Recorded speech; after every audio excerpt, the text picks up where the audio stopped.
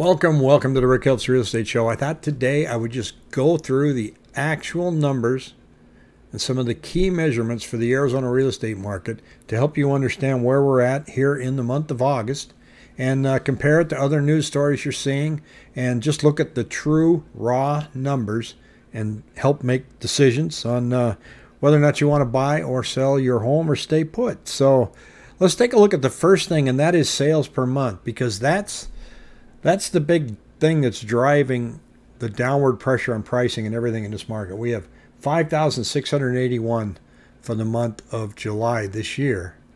And that's the lowest July we've seen for gosh knows how long. Now, that's not a seasonal dip, because you can go back to 2021 for July and we had 8614. So a seasonal dip is just a tiny little dip because it's hot and everybody's getting ready to go back to school. That's not what's going on here, and everybody knows that.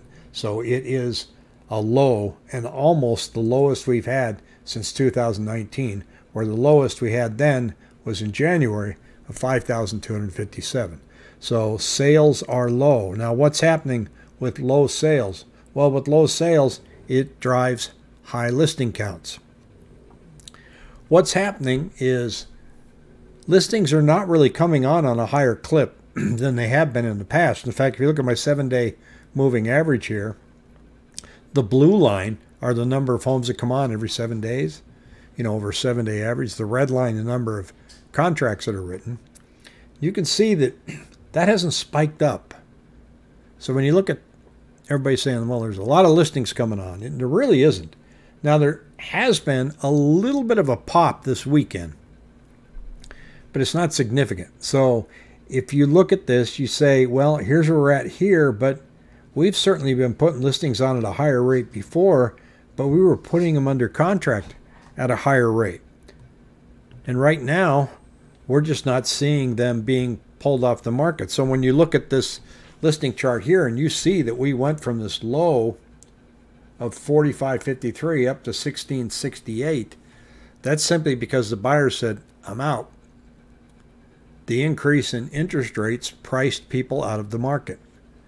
Now you have a affordability problem that begs a correction to happen, and we don't know if it's going to be a long-term correction or a fast snap downward spiral. We don't know. We can only look. Here's the average list price per square foot in active listings. So people are listing their homes at a lower price. And it's kind of hard for people because right here, sitting here at 2022 in April, you're sitting there and going, wow, here's this peak. I can get this for my house. And then you find out here, well, no, really, I can't. I guess I'll have to lower my price. And that's what we're seeing. A lot of the price reductions that we're seeing right now are investors and iBuyers like Opendoor and OfferPad.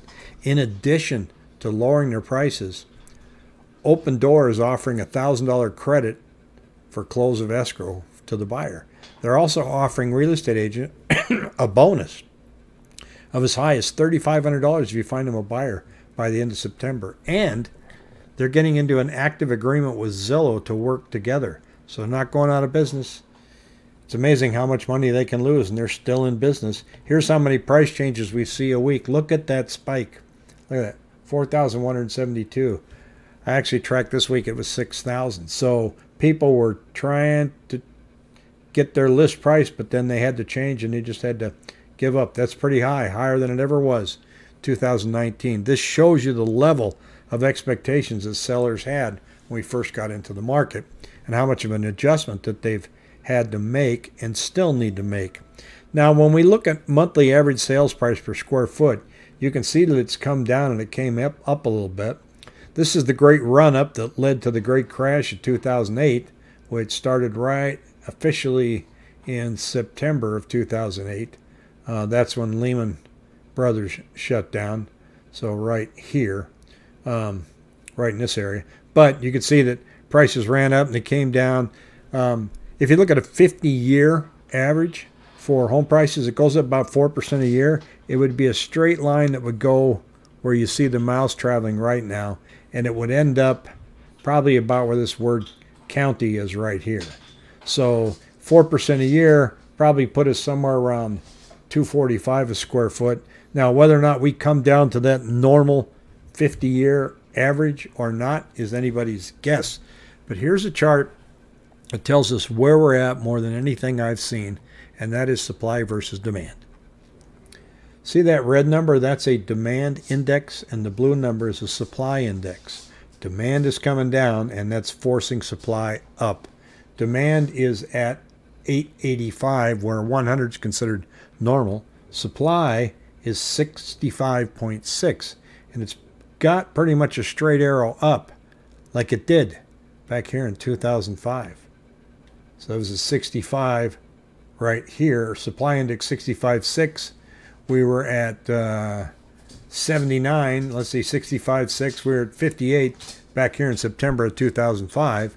And from September 2005 until November 2006, just about a year, we climbed up to a supply index of 213. So could we do that? That's what we're going to watch. Because see this gap in the middle? Demand dropped off too. It dropped off severely. This gap between supply and demand is what drove prices down. Now, there were a lot of different reasons. 2008, wildly different than what we're seeing now. And that was all bad loans and things imploded and fell apart. We're not seeing that now. We're just seeing this as strictly an affordability issue.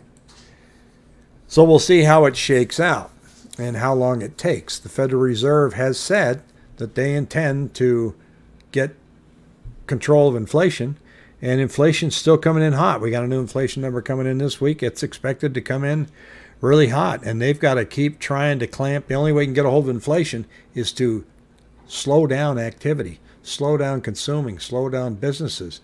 And the employment report was hot, so that puts more pressure on the central banks to clamp down even harder. So if you think rates are going down, it sure doesn't look like it, and I don't see that happening anytime soon. But on the flip side, if you're waiting for foreclosures, they're just not out there, folks.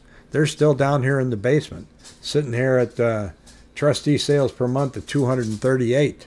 So, you know, I guess you could call this an average here, about 700 to 800, but foreclosures are not going to be ringing their bell for you to find an opportunity anytime soon. That's way later.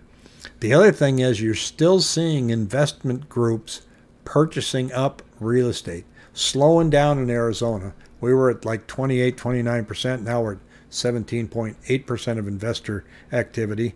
But if they start seeing something like the foreclosure numbers start to go, those houses are never going to hit the market. They're going to buy them right away. And so the foreclosures may never end up being your opportunity in this market, just because of that Wall Street money that's out there. They've managed to amass a lot of funds poised and ready to pounce once things start hitting the market. Now, I'm also seeing that in buyer traffic. Interestingly enough, buyer traffic went up a little this week because rates for a few days went from 5.5 down to 5 and almost 4.9. And so a few people jumped right back in. That shows you how rate sensitive this market is. But again, I don't hold hope that we're going to see lower interest rates, and I think we're going to be in this high interest rate environment for well over a year. But that's just my opinion. All I can do is take a look at these numbers and see where they're going. And what I want to emphasize is this is the chart we want to pay attention to right here. How big is this gap going to grow? If these two cross and they start creating the same gap that we see back here on supply and demand, the pricing pressure will increase. So pay attention to that. And if you have any questions, shoot me an email at rick@rickhelps.com. Thanks for watching.